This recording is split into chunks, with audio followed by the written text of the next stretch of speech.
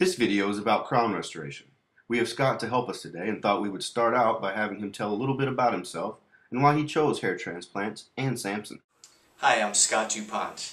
What brought you here today, Scott?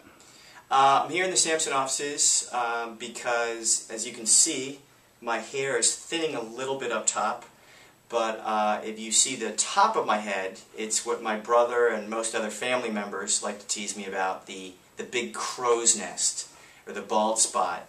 And I'm a pretty young guy, and it really bothers me. I do a little bit of acting, I do some professional hosting, also on the dating scene. I just don't want to look like I have a bald spot. Alright, Scott, why hair transplants as opposed to pills or solutions? Well, I did a lot of research before I came in here at Samson, and there's some pills out there that apparently do work a little bit, but one of my friends was taking them, and he was going on about all the side effects before he stopped taking them. And I'm not a person to take any kind of pills. I just don't like doing it, so that was not really of consideration.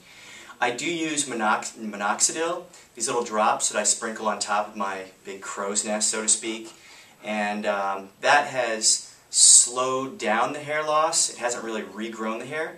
I also looked at the hair, I guess they're called hair pieces or hair treatments, whatever, and the problem with those is they're not permanent. And one of my friends, actually, a good friend of mine, did that. I guess he's still doing it, and he told me that he loves it, but every few weeks or every few months he's got to go into this office, and he's got to take the the rug or the hairpiece off, and they've got to clean the scalp, and then they've got to cut the hair, and then they put it back down. And he said sometimes during the hot, humid summer days it can get very uncomfortable, and I just want something permanent that's my own, and that's what I'm really excited about. In a few weeks I'll see my own hair growing like it was when I was a little kid.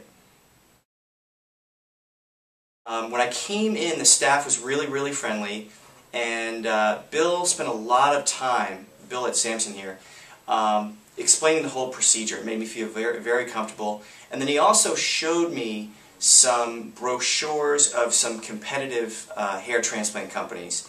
And I was shocked when I didn't really notice it when I first saw it, but when he pointed it out, on some of the other brochures, what the other companies are doing quite often is up here, they put the transplants in a very straight line, and that's not really a natural look. It's a man-made look to have something straight. And then Bill showed me some of his Samson customers that he's done, and I was really impressed with how natural looking it came out. So I'm excited about being here.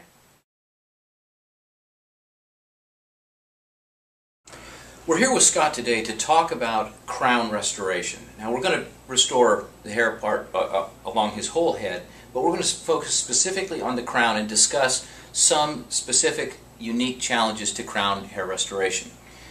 And the first challenge is that crown restoration typically takes more hair to get the same visual impact that you get with frontal restoration, and here's why.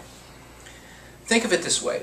When you look at a person from the front, it's equivalent to standing on the forest floor and looking through the trees. When you look at somebody's crown, it's equivalent to being in an airplane and flying above the forest and looking down between the trees, so you see more spaces. That means that you need to get the same visual impact on the crown, you typically need 2 procedures, whereas in the front, oftentimes you can get by with 1.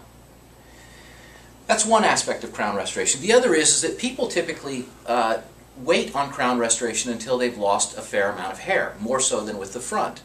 Why? Well, when people get up in the morning, when they're looking at themselves in the mirror, they're focused on the front. They often don't see the back, or they ignore the back for many years, and you end up with a situation where a person comes in after having lost a great deal of hair, as Scott has here. He still has a fair amount of hair in the front, but his crown needs a lot of attention. And typically, people come in because there is some shocking event.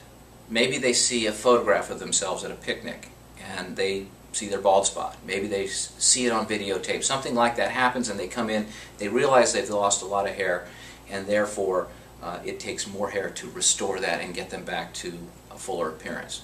So that's what we're going to do today with Scott. Now, as with all Samson hair restoration, rule number one is we must keep the person looking natural. And I think Scott will appreciate that. Rule number two, of course, is never forgetting rule number one. In recreating a natural crown on Scott, we have to take into consideration what was once here.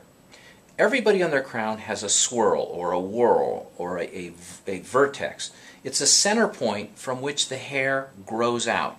And for most people, there's a center point and the hair grows forward and spins in a clockwise fashion. Now, notice that Scott parts his hair on the left. That's probably not an accident, because likely what happened is when he was a young boy and his mother was first combing his hair, she wanted it to lay nice. Scott's hair, he had once this clockwise swirl, and you can see the hair here is growing this direction. So the hair grows forward and spins to the right, but the hair on the side of the head hangs down. So here the hair is hanging down, here it's spinning this direction. There's a natural break point, which is why he has a part here. Something his mother did when he was 3-4 years old, which he is continuing to do 40 some odd years later. So we have to recreate that center point, and you'll see as we draw it out here exactly what we're going to do. But the first point is to identify the center of the swirl. You can see this hair is growing this direction. You can see the hair here is growing this direction. You can see the hair here is sort of falling down the back of his head. So we can see where his swirl likely emanated from, and it's somewhere right in this area. It's not necessary that we be exactly correct. What's more important is that we get the angle of the hair correct. So let's call that the center point of his swirl. And now what we have to do is we have to demarcate the boundary within which we're going to transplant hair. Scott's in his late 40s. Typically, the hair loss pattern becomes very well established, very well set by about the mid-40s. And so Scott's not going to lose a whole lot of hair. He's lost, here in the center, he's lost all his hair. But his pattern is not going to change markedly from this point on. You can see when you look, you can see some fine hair here. You can see the hair is still fine here, and it gets to more normal size density here. This is the nice permanent hair. So in preparing for where we're going to plant hair, we need to blend into this hair because this hair is fine. It looks like it's going to be impacted in the years ahead. So we want to blend into that. We don't want to just plant hair right here to this point, because if this hair thins, then there's an open space. So we blend into his existing hair. We're going to come down here into this band, and you'll see the blue marks here as we show where we're going into.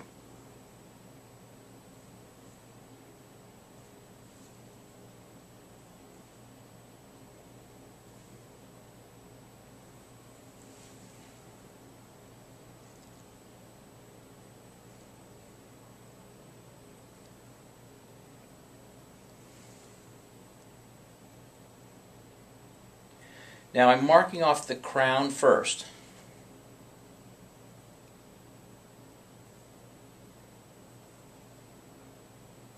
We're going to focus on that.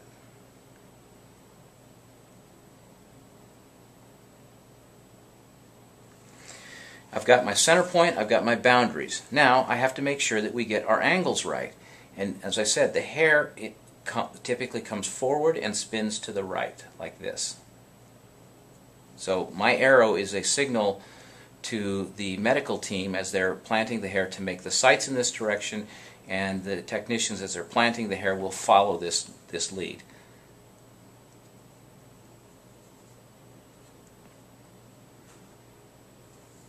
And you can see that the point of my arrows follows the direction of his hair here.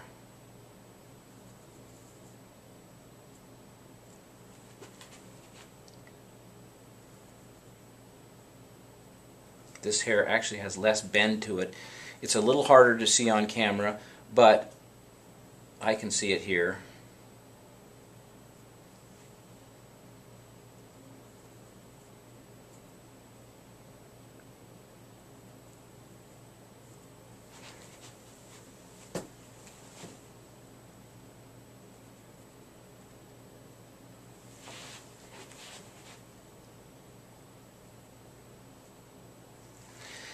So We've got our center point.